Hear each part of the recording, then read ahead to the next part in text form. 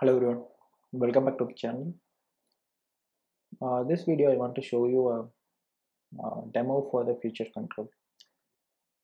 So I have this order applications.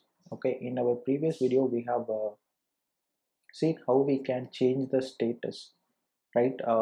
What are the status what we want? Like you can select some instance, and if you click on this modify status, this you can give an input.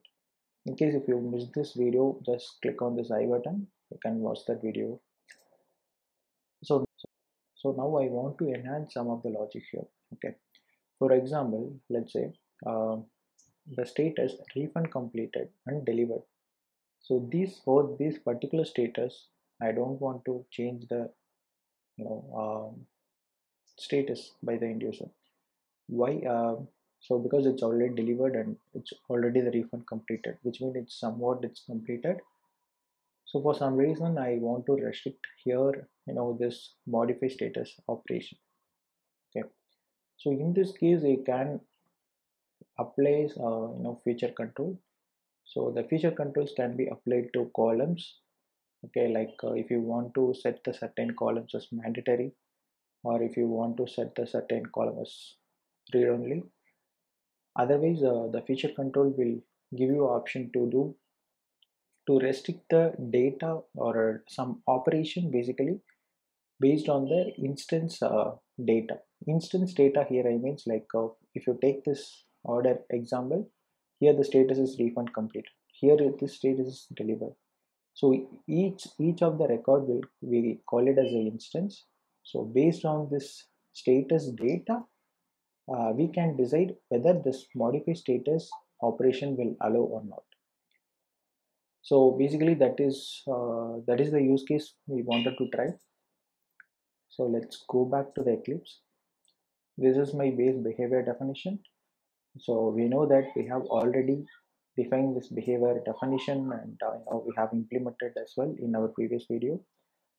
So what I have added here is future instance.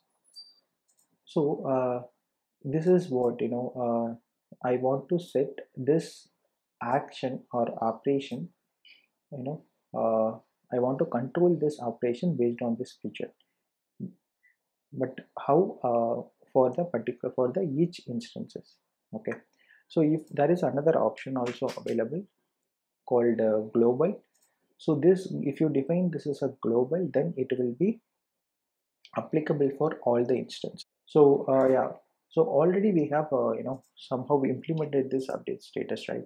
So where we use it to write the logic.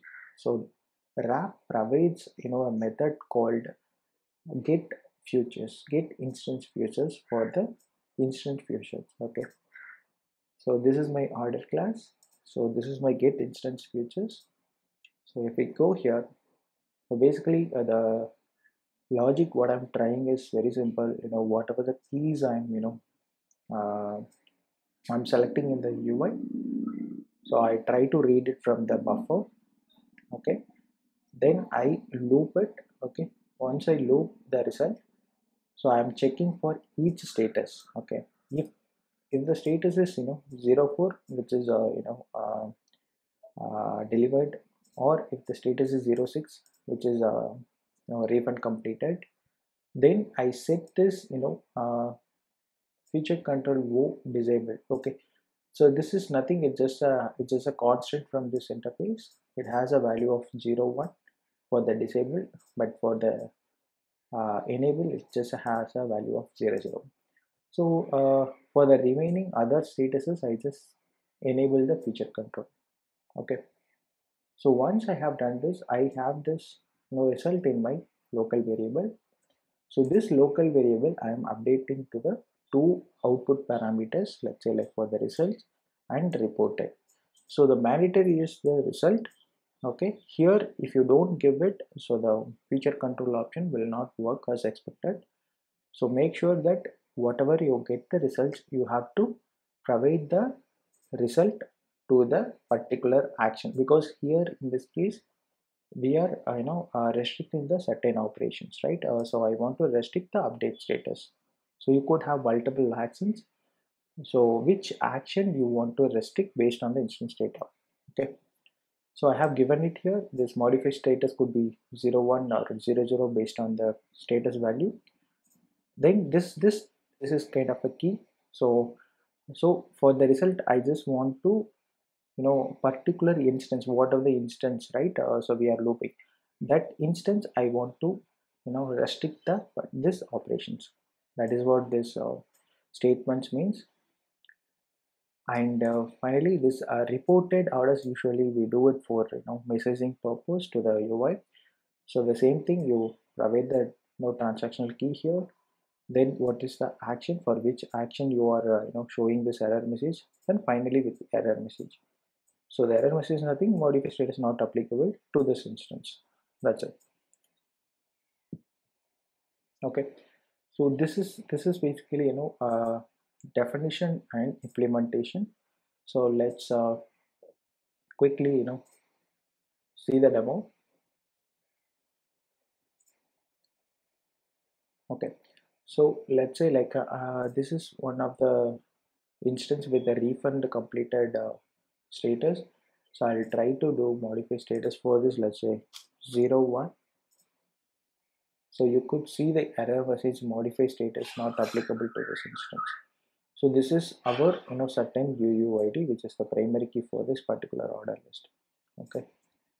So let's say if what if it is a mixed case, right? It would happen. So let's say we are selecting multiple entries, right? And I'm selecting this two refund completed and two shipped. So what I'm expecting, the feature control should restrict this two instance data, but should not restrict this two instance data. Okay. So let's try to do the modify status. Here I'll do something like 02. So you could see there are two instances. Let's suppose two instance which we are getting the error message close. Then we get another pop-up error message saying that two of four objects can't be processed, right? And that the two of four is nothing else. It's a refund complete status. So here you could see the in progress. It has been changed. It was a shipped before. Okay, now it's in progress. So yeah, using the feature control, you can somehow restrict certain operations based on the instance data. Yeah. So if you like the video, please do thumbs up and subscribe for more videos. Thank you for watching. Have a nice day.